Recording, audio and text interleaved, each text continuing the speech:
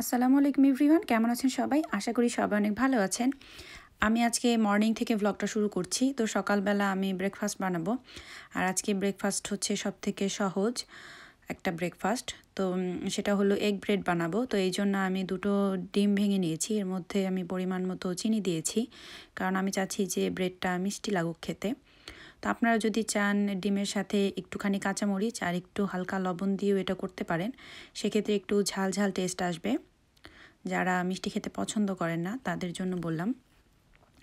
তো আমি পরিমাণ মতো চিনি দিয়ে এটাকে ভালোভাবে একটু ফেটে নিচ্ছি, যাতে করে চিনিটা গলে যায় আর ডিমটাও ভালোভাবে মিশে যায়। তো এটা মেশানো হয়ে গেলে এরপর আমি একটা প্যানের মধ্যে বাটার দিয়ে দিয়েছি, কারণ আমি হচ্ছে আজকে ব্রেডটা যে ভাজবো এটা হচ্ছে বাটারের মধ্যে ভাজবো। আপনারা চাইলে তেল দিয়ে করতে পারেন, তো আমার বাসায় বাটার ছিল সেজন্য আমি বাটারই দিচ্ছি। তো আমি ব্রেডটা উল্টে পাল্টে ডিমের মধ্যে চুবিয়ে নিয়ে এরপর বাটারের মধ্যে দিয়ে দিয়েছি। আর এটা হতে কিন্তু একদমই কম সময় লাগে, সেজন্য বাচ্চাদের টিফিনে এটা দিয়ে দেওয়া যায় খুব সহজেই। আর এই ব্রেডটা আসলে যখনই আমি ভাজি তখন একটা কথা মনে পড়ে যায়, সেটা হলো যে আমি যখন কলেজে পড়তাম, তো তখন আমার বড় আপু এটা আমাকে প্রায় সময় করে দিত। তো ওইটা আমি যখন টিফিনে নিতাম আমার ফ্রেন্ডরাও খুব মজা করে খেত। তো ওই সময়টার কথা মনে পড়ে গেল আজকে, কারণ এটা খেতে আসলে খুবই ভালো লাগতো। তো এখনও আজকে হঠাৎ করে মনে হলো যে এটা বানাই, এটা খেতে মনে হয় ভালোই লাগবে। তো এই তো এটা প্রায় হয়ে এসছে। আর এটাই আমাদের আজকে সকালবেলার ইজি একটা নাস্তা। তো এটা খেতে কিন্তু বেশ ভালো লাগে, আপনারা করে দেখবেন। তো সকালের নাস্তা শেষ করে আমি একটা শপে এসেছি, বাসা থেকে কাছেই এসেছিলাম একটা জিনিস কিনতে, কিন্তু সেটা সারা শপ খুঁজেও পেলাম না, কিন্তু ভাবলাম শপটা আপনাদেরকে একটু দেখাই। আর এই শপে অনেক অল্প দামে বিভিন্ন সিরামিকের জিনিসপত্র পাওয়া যায়, যদিও খুব কম আসা হয়। তো আজকে আসলাম মূলত হচ্ছে একটা প্লেন একটা বেলুন কেনার জন্য, যেটা দিয়ে রুটি বেলে সাধারণত। তো আমি ফন্ডেন্ট কেক বানাতে চেয়েছিলাম, তো কেক বানানোর জন্যই আসলে ওটা দরকার ছিল, কিন্তু খুঁজে আর পেলাম না। সেজন্য হাবিজাবি কেনাকাটা করে চলে এসেছি টুকিটাকি যা পছন্দ হয়েছিল। তো কেনাকাটা শেষ করে এসে দুপুরের জন্য রান্না করব। তো আজকে একটা সবজি রেসিপি আপনাদের সাথে শেয়ার করছি। এটা হচ্ছে একটা নিরামিষ রেসিপি, একদম শুধুমাত্র একটা সবজি দিয়ে, আর সেটা হলো ফুলকপি। তো এটা আমার নিজস্ব আবিষ্কার বলতে গেলে। আমি একদিন করে খেয়েছিলাম, তো আমার কাছে ভালোই লেগেছিল, সেই জন্য ভাবলাম আজকে করে ফেলি। তো একটা কড়াইতে আমি তেল দিয়ে নিয়েছি। তো আর এই রান্নাটার মূল আকর্ষণই হচ্ছে কালো জিরা। তো আমি প্রথমে কালো জিরার ফোড়ন দেব তেলের মধ্যে। তো এই তো কালো জিরা দিয়ে দিলাম পরিমাণ মতো। তো এটা দেওয়ার পর কালো জিরাটা আস্তে আস্তে ফুটতে থাকবে, ঠিক তখনই আমি পেঁয়াজ দিয়ে দিব। আর হ্যাঁ, এই কালো জিরার জন্যই কিন্তু ফ্লেভারটা খুব ভালো আসবে আর খেতে খুব ভালো লাগে। যাদের কাছে কালো জিরার ফ্লেভার ভালো লাগে তাদের কাছে এটা খেতে আমি আশা করছি যে খুবই ভালো লাগবে। তো সেই জন্যই ভাবলাম যে শেয়ার করি, আর খুব সিম্পল একটা রান্না। তো এরপর কালো জিরাটা ফুটে ওঠার পর, মানে ফোড়ন দেওয়ার পর যখন একটা ভালো ফ্লেভার আসবে, তখন আমি এর মধ্যে পেঁয়াজ দিয়ে দিয়েছি পরিমাণ মতো, আর লবণ দিয়ে দিচ্ছি। আর হ্যাঁ, ফুলকপিটা কিন্তু অবশ্যই ভাপিয়ে নিতে হবে, আমিও ভাপিয়ে নিয়েছি, তাহলে আর ফুলকপির যে এক্সট্রা গন্ধটা আছে সেটা থাকবে না। তো পেঁয়াজটা মোটামুটি ভাজা হয়ে গেছে, আর অনেক বেশি ভাজার দরকার নেই।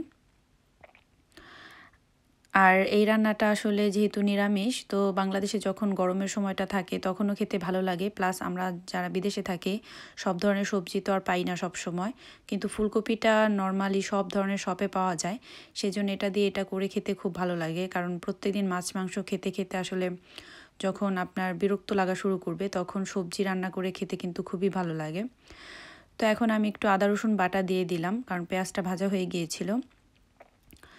তো আদা রসুন বাটা দেওয়ার পর একটু নেড়ে চেড়ে এর মধ্যে একটু পানি দিয়ে দিচ্ছি, আর দিয়ে দিচ্ছি কয়েকটা কাঁচামরিচ ফালি। আর হ্যাঁ, এই রান্নাটা আপনি অন্য কোনো ধরনের শুকনো মরিচের গুঁড়া ছাড়াই শুধু কাঁচামরিচ দিয়ে করতে পারেন, তবে আমি আজকে শুকনো মরিচটাও একটু দিব হালকা। আর কাঁচামরিচের পরিমাণটাও খুব কম দিব, যাতে খুব হালকা একটা ঝাল হয়। খুব বেশি ঝাল করে রান্না করতে আসলে ভাল লাগে না সবজি, তো অল্প ঝালেই ভালো লাগবে, আর সেটা অবশ্যই হেলদি। তো এখন আমি সব মশলা দিয়ে দিচ্ছি। প্রথমে দিয়ে নিলাম হলুদ গুঁড়া, এরপর ধনিয়া গুঁড়া,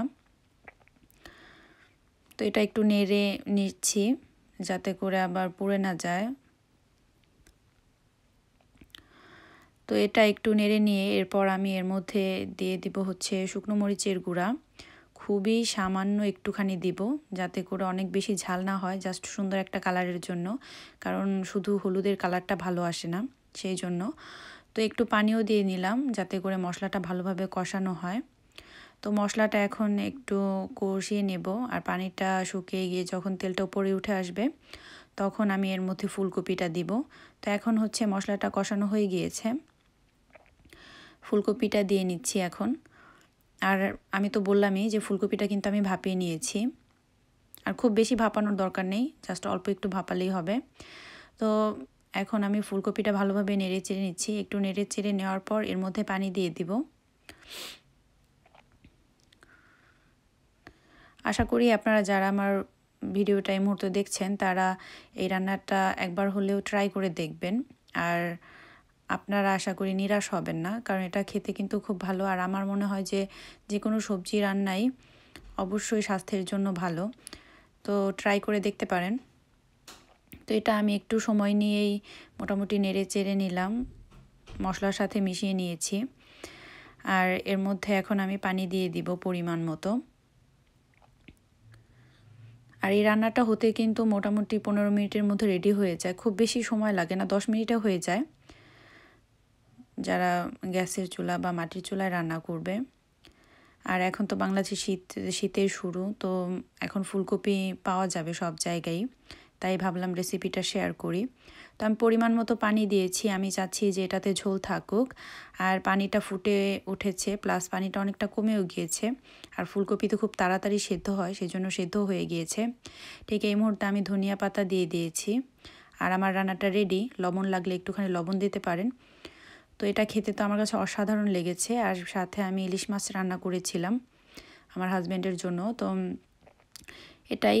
আর এই নিরামিষটা আমার খুবই প্রিয়, সেজন্য আপনাদের সাথে শেয়ার করলাম। তো রান্না বাড়া খাওয়া দাওয়া সব শেষে আজকে জুমার দিন ছিল, তো নামাজে এসেছিলাম।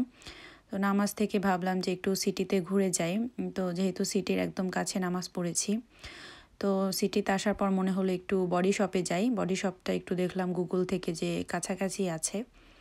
তো এই তো এখানে দেখতে পাচ্ছেন অনেক ধরনের প্রোডাক্টস, তো এখানে ছেলে মেয়ে সবার জন্যই বিভিন্ন প্রোডাক্টস আছে। তবে এখানকার বডি বাটারটা তো খুব ফেমাস, আমি সবাইকে দেখেছি যে বেশিরভাগ মানুষকেই দেখেছি যে বডি শপ আসলেই তারা বডি বাটারটা বেশি কেনে।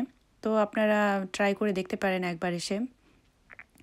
আর এখানকার প্রোডাক্টগুলো সব ন্যাচারাল প্রোডাক্ট, এজন্য আমি আজকে একটু ঘুরে গেলাম। আর যে সেলার ছিল সেও খুব ভালো ভালো সাজেশন দিচ্ছিল, তো ওখান থেকে আমি আমার হাজব্যান্ডের জন্য প্রোডাক্ট খুঁজছিলাম। তো যেহেতু আমার হাজব্যান্ডের স্কিনে একটু প্রবলেম আছে, তো মাঝে মাঝে আসলে পিম্পল হয়ে যায় অনেক বড় বড়, যেটা খুব ব্যথা এবং খুবই কষ্টকর। তো উনি বলল যে একটা অয়েল দিতে, তো একটা টেস্টার দিল মূলত ছোট ছোট সাইজের, যেটা টেস্ট করে যদি ভালো লাগে পরবর্তীতে নেওয়া যাবে। তো আমি বডি শপ থেকে কী কী কেনাকাটা করলাম সেটা আমি আপনাদের সাথে পরে শেয়ার করব বাসায় যাওয়ার পর। তো বডি শপ থেকে কেনাকাটা করার পর আমরা বাসায় চলে যাচ্ছি। আর একটু ঘুরেছিলাম যেহেতু বাচ্চা নিয়ে এসেছি, আর এত বৃষ্টি ছিল, মানে বৃষ্টি তো থামছেই না, পুরো 3 সপ্তাহ মনে হয় হয়ে গিয়েছে যে বৃষ্টি শুরু হয়েছে। প্রত্যেক দিন বৃষ্টি আর প্রচণ্ড ঠান্ডা। তো এর মধ্যে আসলে বাইরে আসলে একটু প্রবলেমই হয়, যখন বিশেষ করে ইউরোপের কোনো দেশে কিন্তু সিটির মাঝখানে বা উন্নত যে কোনো দেশেরই সিটির মাঝখানে হাঁটতে হয়, তো তখন দেখা যায় যে বৃষ্টিতে আসলে একটু কষ্ট হয়।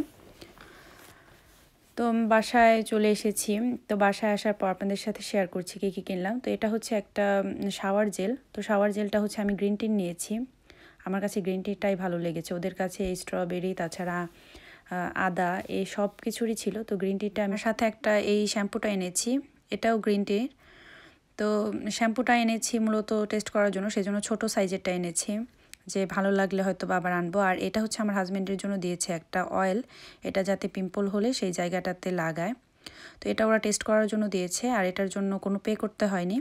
তো এটা 3 দিন লাগানোর পর যদি ভালো লাগে তাহলে আবার যেতে বলেছে। আর একটা ক্রিম দিয়েছে, সেটা মুখে দেওয়ার জন্য।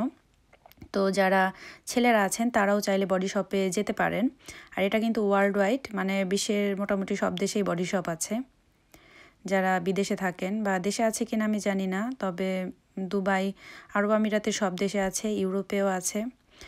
তো এটা হচ্ছে একটা কার্ড দিয়েছে ওদের, কারণ পরবর্তীতে যখন আমি যাব এই কার্ডটার জন্য আমি অনেকটা ছাড় পাবো আসলে কোনো কিছু কিনলে। আর এটা একটা মাস্ক দিয়েছে। আমি শুধু শ্যাম্পু আর হচ্ছে শাওয়ার জেলটাই কিনেছি, আর এগুলো হচ্ছে ওরা গিফট হিসেবে দিয়েছে এই মাস্কটা। আর এটা হচ্ছে একটা কুপন দিয়েছে, যেটা আমি পরবর্তীতে আবার কেনাকাটা করলে বডি বাটারের ওপর আসলে ছাড় পাবো। তো এটাই ছিল আমার সিম্পল কিছু কেনাকাটা। তো আপনাদের সাথে শেয়ার করলাম, কারণ যাদের বাসার আশেপাশে বডি শপ আছে তারা যাতে গেলে এই সুবিধাগুলো পেতে পারেন। আর যেহেতু ন্যাচারাল প্রোডাক্টস, আর যাদের বিশেষ করে সেনসিটিভ স্কিন, তো তারা হয়তো বা ট্রাই করে দেখতে পারেন গিয়ে। আর এই তো আমার কন্যা, সে সাজুগুজু করছে। কি দিয়ে সে সাজুগুজু করছে? সেটা হলো লিপ জেল। সেটা সব ভেতর থেকে বের করে সে সারা মুখে মাখাচ্ছে। এই তো এটাই তার সাজুগুজু। আর আমার আজকের ভ্লগটাও এ পর্যন্তই শেষ। আর আশা করি আপনাদের খুব ভালো লেগেছে। আর ভালো লেগে থাকলে আমার চ্যানেলটি সাবস্ক্রাইব করে আমার পাশেই থাকবেন। আল্লাহ হাফেজ।